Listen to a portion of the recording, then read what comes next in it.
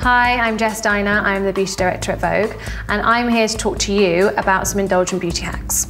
So first up, I think the most important thing you can do is just to take time for yourself. So for me, that's taking 5 or 15 minutes in the morning, just with my phone and doing a bit of meditation and breathing exercises. Next up, it's all about starting your day with a fresh, clear, bright complexion. So for me, that's a moisturizing, cleansing balm.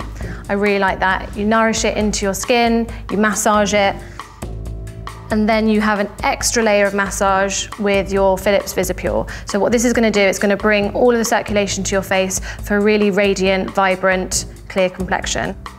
At the end of the day, you're really going to get your best cleanse with a device.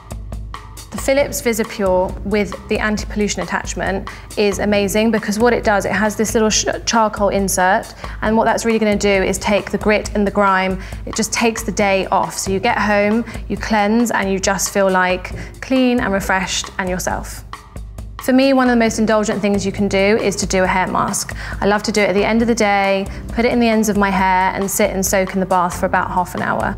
All the heat and the vapors, it's going to activate the ingredients. I'll get out the bath and I'll use my Philips hairdryer, and what that does is it helps the hair to retain moisture, so it's just looking really healthy and really glossy.